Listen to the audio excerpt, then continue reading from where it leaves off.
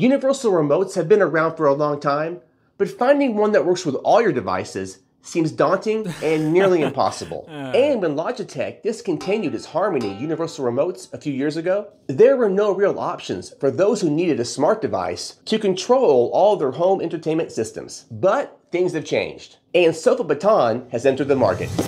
This is the Sofabaton X1S, a universal remote that's supposed to work with all your home entertainment devices. And we'll find out in this video if that's true. And just to be clear, we did receive the X1S for free for a full and honest review. The Sofabaton X1S is priced at $189.99.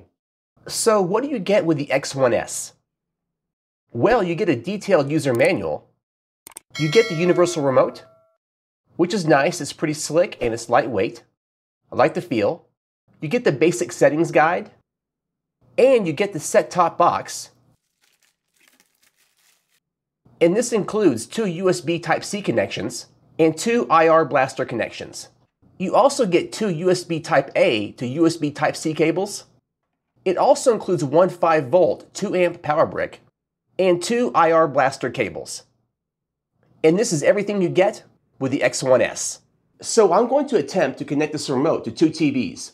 A Sony TV and a Sharp TV. And we'll also connect this to an Apple TV box. And we'll even try our PS5. And just a heads up, I don't have a soundbar or DVD player. However, this remote should work with those systems. So let's see if this remote can do the job. So first things first, we're going to pair this with a Sony TV and then the Apple TV box. And then we're going to pair it to the Sharp TV and the PS5.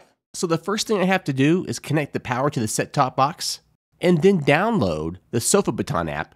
And you want to make sure your hub is near the devices that you want to control, like your TV or soundbar. And then you'll have to pair the phone with the set-top box. And there's a button on the set-top box, and you'll press that button for 3 seconds to go into pairing mode. And after you pair your phone to the set-top box, you'll need to connect to your Wi-Fi. And one thing to note, if you're using a VPN, go ahead and turn it off. Otherwise, your phone and the hub will not connect. And before you start pairing the remote to your devices, make sure the S1S is fully charged. And you can charge the remote with the provided USB Type-C cable. So first, I paired the X1S to my 85-inch Sony TV. So in the app, go to Add Devices, and you have 3 options: IR, Bluetooth, or Wi-Fi. And one thing to note about this process is that with all new devices, you're going to use Bluetooth connection and not IR. However, if you have older devices, then use IR connection. And I'll show you that in a minute, because my Sharp TV is pretty old. So now select the model of your device. We'll type in Sony, and then here you can type in the model number.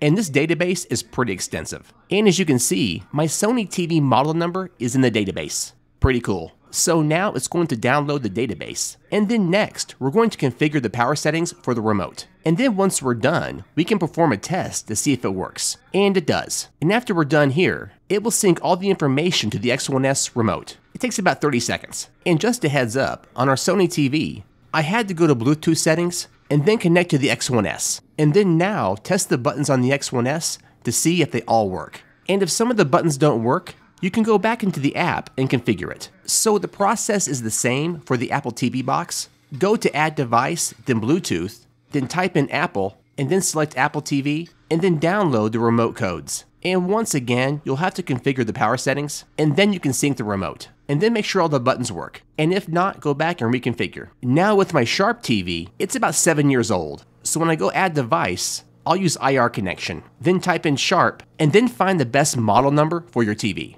Then download the database and then configure your power settings. And then sync those settings to the X1S. And once again, check the remote to make sure it works. If it doesn't, go back and reconfigure. Now we're going to try to add the PS5. So go Add Device and Bluetooth and type in Sony. And we can see PlayStation 4.5. And then download the database. And then configure power settings. And from here, I had a slight problem. I could not get the power settings to work with the PS5.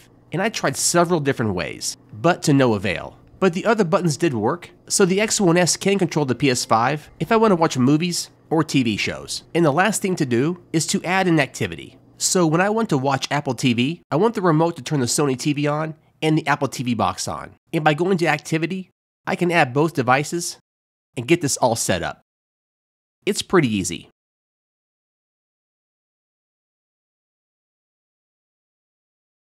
And last thing to do is test it.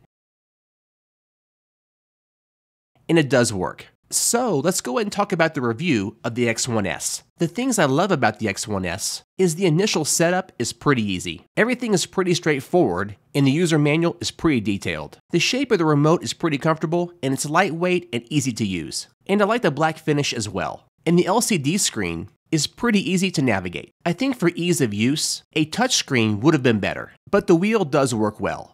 The X1S has 13 programmable buttons, and that's plenty for most situations. And as far as the app goes, it works well. So there are a couple of things about the X1S that I don't like. First, when configuring the power settings, it can be difficult to set this up, especially with older devices and gaming consoles. And setting up the input selection can be a difficult process. And choosing between IR and Bluetooth was kind of a trial and error. I would try IR at first, and then Bluetooth. And I found Bluetooth worked best for most devices. And one last critique about the remote. It's very slick, and I've dropped it a few times, so be careful. So setting up the X1S, control all your devices, is awesome, but it's not easy. And you will have to dedicate some time to the setup process. But if you're patient and willing to do this, the X1S is a solid choice, and is by far the best universal remote I've seen on the market, bar none. So guys and gals, if you need a universal remote to work with all your devices, then the X1S is a solid choice. And the product link will be listed below. I'm Michael Scott. This is the Ultimate Tech Hub. High five. Peace.